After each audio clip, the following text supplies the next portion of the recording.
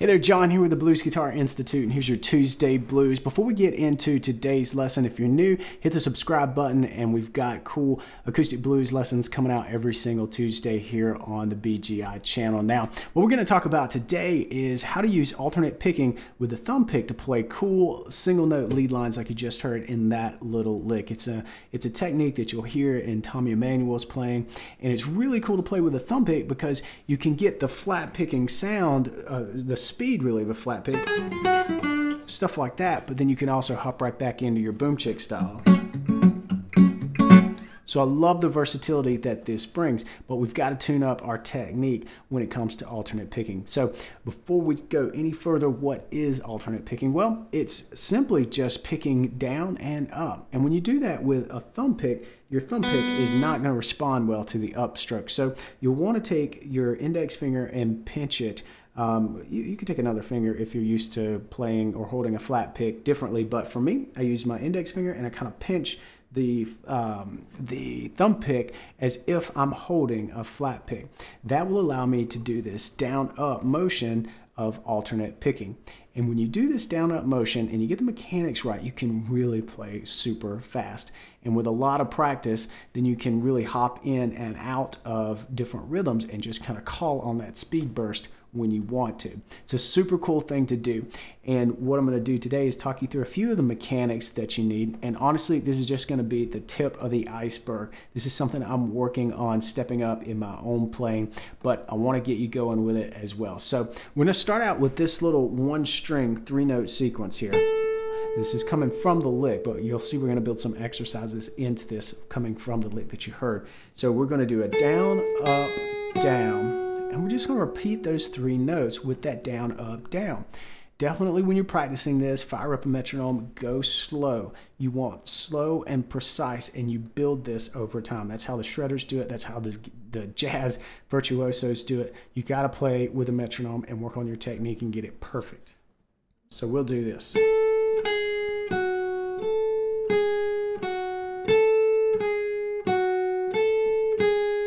And then speed it up when you can.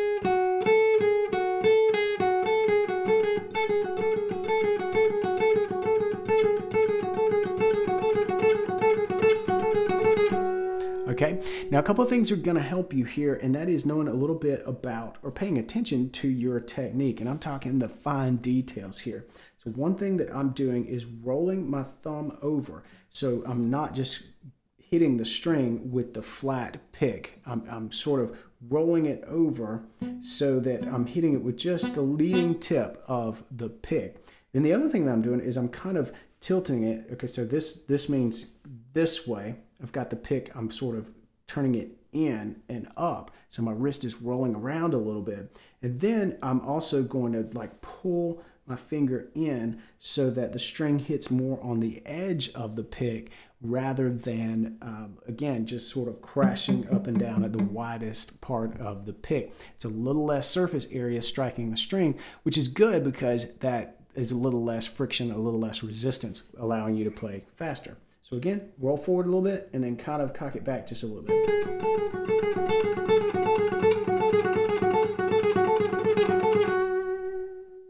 And everything's cool when you're on one string. You do that enough with a metronome, you'll get pretty quick. But when you go to, and that was sort of sloppy, but when you go to move strings, that's when things get super tricky, especially with a 3-note sequence like this, because you're going down, up, down. And we want to hit the 3rd string now. We've got to hit it with an upstroke. This is the next note, right? So we're hitting that with an upstroke. In order to do that, again, this is the fine details of your playing. You'll want to swing up so that when you come down, it's natural and you've got a good, clean attack on that 3rd string. And when I say down, I mean just sort of back toward the string.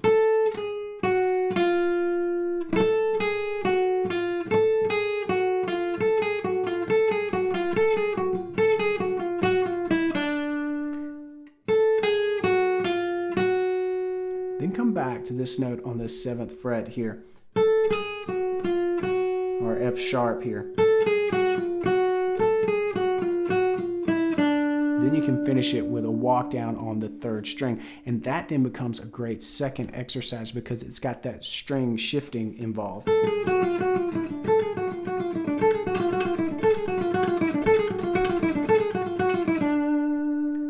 So in this little phrase, we can do our alternate picking and really focus on building speed and the synchronization between the two hands here. And then you can graduate to the full exercise where we're using the string shifting there.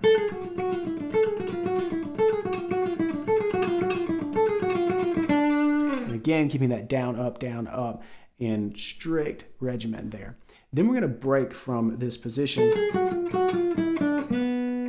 and shift down, hard shift here from this area down to the 4th fret. Then you're going to come up, we're going to do some single string picking here on the 3rd string.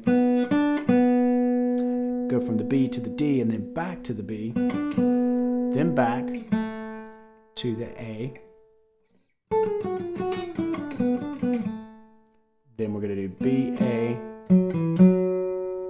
and then finally this little ending here from our F sharp down to the E and then back to the F sharp. Now everything is played with a 16th note rhythm here.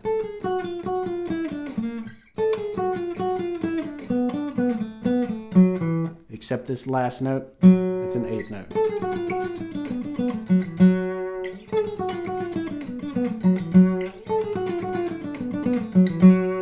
Again, great lick to practice with a metronome. But it's really going to make sure, in order to play this, you've got to make sure that you've got some really cool, some strong, solid alternate picking skills. So again, just start small, 1 string, down, up, down, up. Pay attention to the pick angle and how you're attacking the string.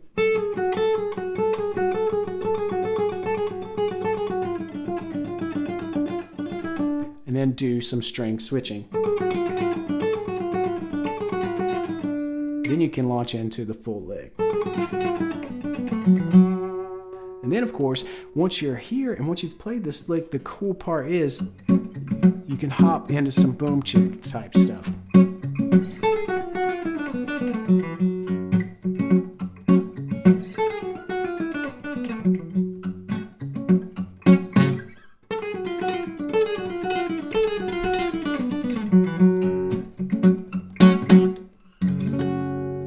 All right, that's it for this lesson. If you haven't already picked up your 3 lessons from the Acoustic Blues Jumpstart course, then definitely head over to bluesguitarinstitute.com/start now and pick up your 3 free lessons. We work on some fundamentals, we work on keeping things simple, and we definitely build yourself some nice foundational skills in the blues. So head over there and pick that up, and I'll see you here next Tuesday. Until then, play on.